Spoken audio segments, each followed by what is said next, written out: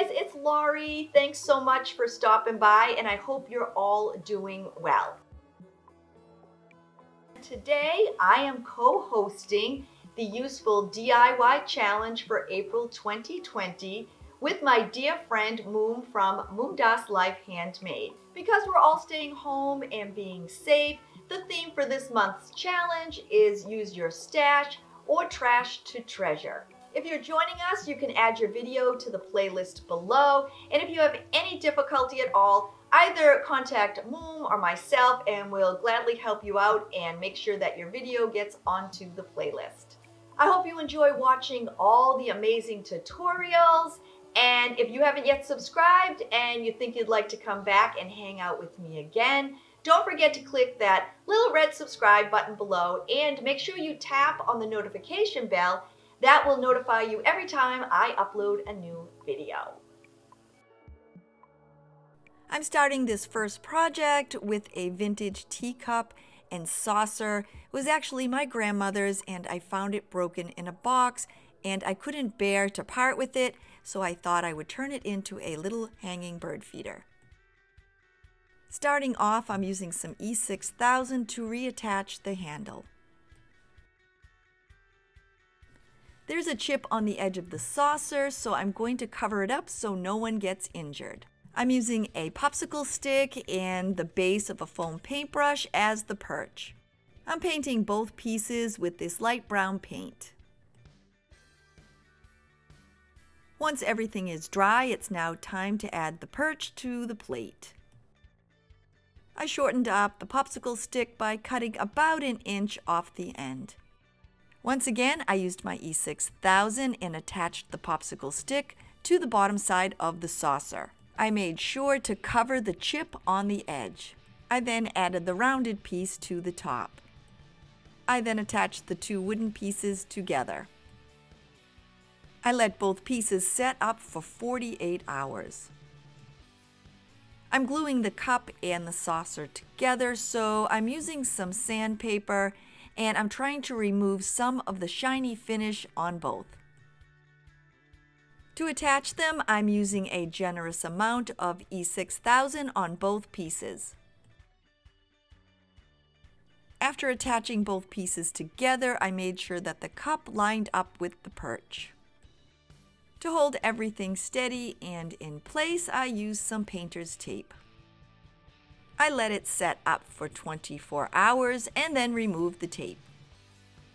For the hanger, I'm using a piece of vintage lace. It's actually left over from a wreath project that I made. I'll link that below in case you'd like to check it out.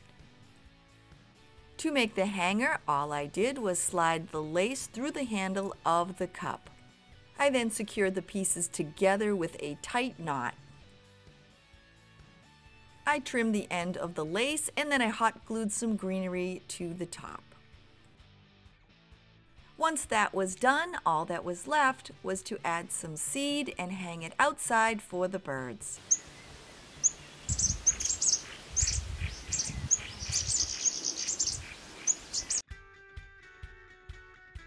For my second project, I'm making a rustic broom butterfly. I'm using these 4 brooms that I had on hand. For its body, I'm using an old coffee table leg. I cut all the broom heads away from the handles.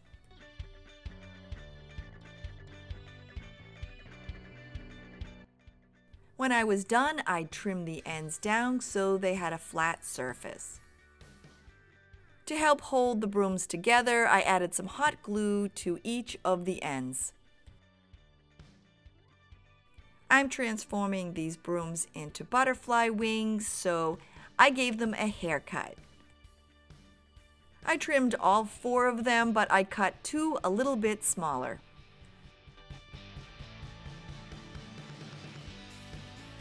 I sprayed both sets coral with my floral spray paint. I hot glued the ends of the 2 larger wings together.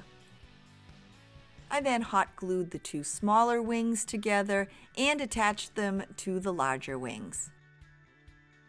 To make the body of the butterfly, I'm painting the table leg and I'm also painting this round wooden ball, it has a hole in the bottom, and then I also drilled 2 holes in the top for the butterfly's antennae.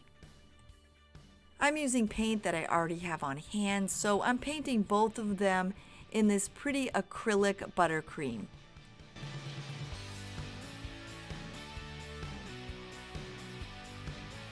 Once the paint had dried, I'm now attaching the butterfly's body to the wings using some E6000. To help the process speed up a little quicker, I'm also adding some hot glue. I pressed it into place and let it set for 24 hours. To give the wings a little more stability and to cover the back, I'm using this extra large craft stick. I rounded the corners, painted it, and attached it to the back of the wings. I'm using the colors purple and periwinkle to accent the wings. I watered down the paint, and then using an old brush, I accented the outside edges of the wings. Once the outside was complete, I then added some stripes through the center. I painted the 2 larger wings in the purple, and then I followed up and painted the 2 smaller wings with the periwinkle.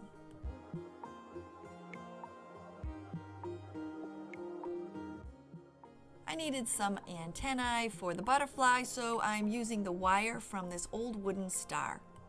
I now have 2 antennae for the butterfly, and I'm going to accent them with these wooden beads. I placed a dot of E6000 on the end of the bead and then slipped it onto the wire.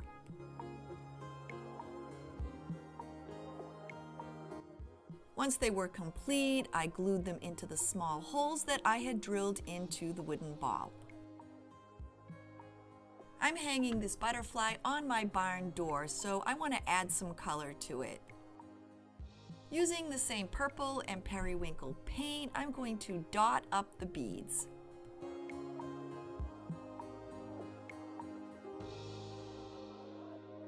After accenting the beads, I used the bottom of a larger paintbrush, and then I added the same accent onto the body.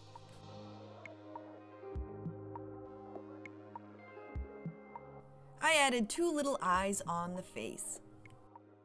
With everything painted, I then attached its head. Because I'm hanging it on my barn, I really want a rustic look, so I'm using a piece of sandpaper and I'm going to give it a really good sanding.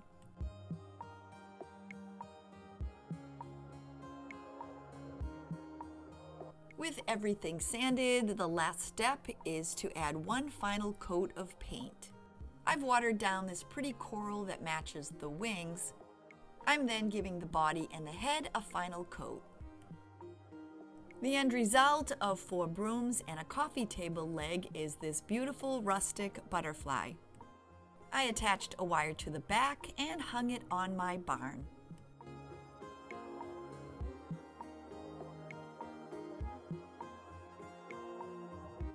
Thanks so much for stopping by. I hope you had fun making these trash to treasure projects with me.